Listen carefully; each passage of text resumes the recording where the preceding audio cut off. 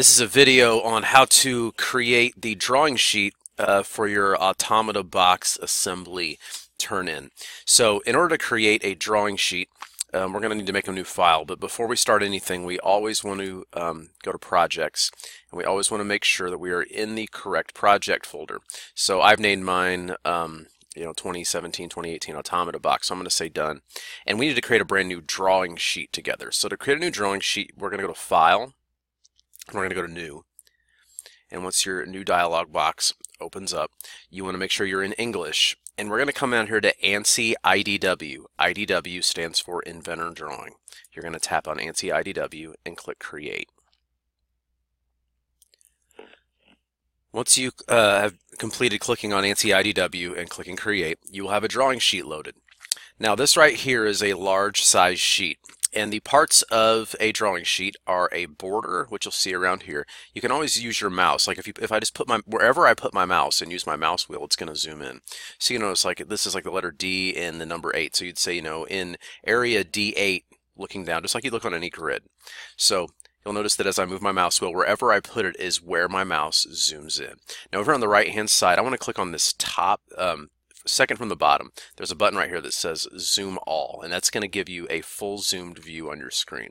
At the bottom right hand corner down here, you'll notice you have something known as a title block, and you can see my name, you can see the date that I made this, and this is a D size sheet of paper. This is a pretty large sheet of paper. We're going to change the size of that sheet of paper. So I'm going to click on Zoom All, and what I want you to do is we're going to come over here to our browser bar, and I want you to right click on ANSI Large, and that is your title block in the bottom right hand corner. Right click on that and go to Delete. We don't want that for what we're going to turn in for the class. Then I want you to right click on Sheet 1. I want you to go to Edit Sheet. When Edit Sheet shows up, you're going to click on the letter D, and you're going to go down to the letter A. And where it says Sheet, you can highlight that, and we'll call this Automata Assembly. And you're going to say OK. And you'll notice that now I can see those letters and those numbers really easily because we've decreased this to an A-size sheet.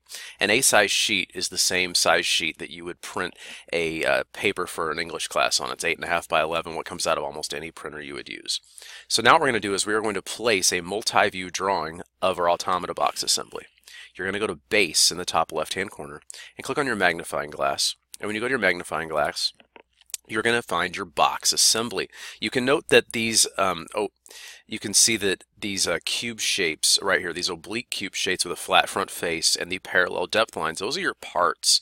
But you can see these kind of 3 blocks put together. That's an assembly file. So you're just going to tap on your assembly file and say Open. And give that a second to work around. And you'll notice that you have a box right here. Now this is the front view of my box. The reason why when we made the part defining the front view on the view cube is so important is now that when you go to make a drawing, you want your front view to be what you see here. Now I could come up here and flip this around and click on my arrows, and it's going to move around that object. Now what I want to do is I want to click and hold down in the middle and kind of drag this down here towards the bottom left. The same way that you would do a multi-view drawing in your engineering notebook. I told you, kind of give yourself some space above. We're going to just drag this to the bottom left and just let off. Then without clicking anything, I just want you to drag up. I'm not pushing down or anything. I'm just going to drag up, and you're going to see that little square, and I'm going to tap. And I'm going to go to the right of my front view, and you can see that line showing up, and we're going to tap. Go to your top right hand corner of your sheet. Make sure you don't go off the page, and I just want you to tap once. Then right click and then say OK. And then this is now going to automatically create for you a multi-view drawing. They are perfectly in alignment. If I drag this up, your views cannot get out of alignment. Many of you in your engineering notebooks, you had problems with aligning views. Look at this. There's no missing alignment. So one thing we want to see though is that I don't see any of my hidden lines in my top view. I don't see hidden lines, and I want those hidden lines. I want you to drag your mouse towards your front view and just in the middle. Whenever you see this red square show up around your object, that's when you can go in and edit the view. So once you see that red square, right click and go to Edit View. And this will pop up. And you have these different view style orientation boxes here. And right now we have hidden lines removed. We want hidden lines. So push in that button and say OK. And you're going to notice now you have hidden lines in your side view. The other thing we want is we want our isometric view to be in color. You don't want your front, top, and side orthographic projection views to be in color because we're going to put some dimensions on this. So come up to your isometric view, right click, and go to Edit View. And then you're going to come over here to your style cube, and this is going to be shaded, and you're going to push in the shaded button, and you're going to say OK. And you're going to see now that's the exact same color of whatever it is that you made your box. Now, we're going to place some very basic dimensions on this object. So we're going to go up to the Annotate tab, and all we're really going to do is the height, width, and the depth. In the top left-hand corner, you're going to see things that we've talked about in class. This is a regular dimension line. You see the extension in the dimension line. And then you're also going to see something that says baseline dimension, and you're going to see chain dimension. What's neat about anything in Inventor is if you just leave your mouse on the top of something, you're automatically going to see an example of what exactly that button does. I'm just leaving my mouse there. So we talked about datum dimension. Ordinate dimensioning in Inventor is datum dimensioning. So what we're going to click on is we're just going to click on the dimension button. And what I want to do is I want to go from left to right, full left, far left to far right. So I'm just going to tap on a line and then tap on a line and drag up. And I want you to notice that as you drag up, you'll have these snaps.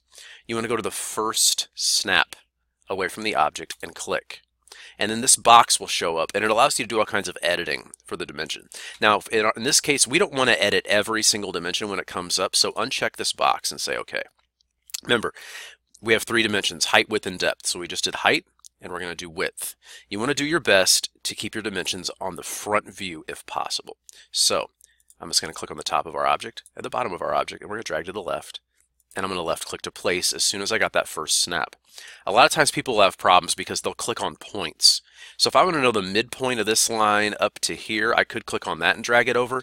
If you're just doing just basic size dimensions, which is what we're doing right now, just the size dimensions are just lines. So just click on a line. Now remember, we want to have adjacency in our depth dimension. So one thing we want to have is I can put my depth dimension here or here.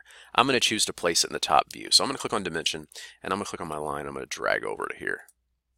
And we have height, width, and depth. Now we could go in and place the gap distances for all of these little thicknesses here, but if you remember, we had the same thickness throughout on our Automata box. So we're just going to place a note. But you might wonder, how can I go about finding out what that thickness was without placing a dimension? I can go up to the Tools tab up here, and you see something that says distance over here on the left. Click on distance, and I'm just going to say from here to here was what, and it's 0.23. I didn't place a dimension. I can just find any measurement that I want. I can come back into here, like I can get out of here and come back to distance and say, what's the distance from here down to here? And it's going to draw this imaginary construction line and tell me. What we're going to do is just place a note on the drawing that says that wall thicknesses are 0.23. So I'm going to go back to Annotate. And there's a button up here that says text, this big letter A. Click on that big letter A, and down here underneath the object, just somewhere down here, we're going to click. And you're going to get this dialog box comes up that just like Microsoft Word. And let's put this in italics. We're going to put that in italics, and we're going to say all thicknesses, or all thickness equals 0.23 inches, and say OK. Now, it would be ridiculously redundant for us to come in here and measure all these. Let's right click and say OK. Wouldn't it be redundant if I came in here and said, oh, from there to there is 0.23, and then from there to there is 0.23? We know that all the thicknesses are the same, so we just put a note on there. Remember, you can use the undo button, this arrow to the left up here, anytime you mess up. So I don't want to keep those. And what we have right here is we have all thicknesses. You can zoom in on this when you see this kind of directional arrows. It looks like north, south, east, west. You can click and hold down and drag over.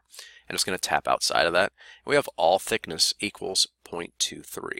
So what I need for you to do after this is you click on the text button, and anywhere up here at the top, you're just going to tap. And you're going to go bold. And listen, all caps, you're going to put your name. So I'm just going to write the word name, but you're going to put your name and hit enter, and then write the hour that you have. That's all you have to do. You can highlight that, put it in bold, say OK, and it's going to be right up here at the top. Real easy to see. So I want you to notice we did our size dimensions. We did width, we did height, and we did depth. There was no need to put in the thicknesses for every single piece because we can just put one note on here. That's not being redundant. Once you are done with this, you can hit the Save button and save this as box drawing. You can say this is automata drawing, whatever you wish to do. But for your turn-in, you have to turn this into a PDF file. So I want you to go to File, and you can go down to something that says export, and you can click on this button right here that says PDF. And when you click on PDF, this is automatically going to pop up, and you can save this as a PDF.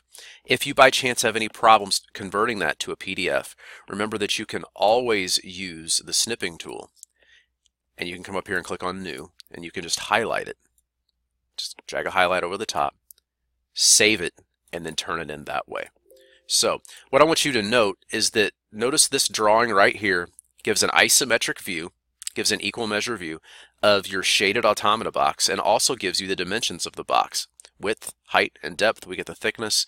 Real easy to look at, and this could be what we call a working drawing. This is not a sketch. This is a drawing that you could print out, hand to somebody, give them the automata box pieces, and they should look at this and know how to put it together.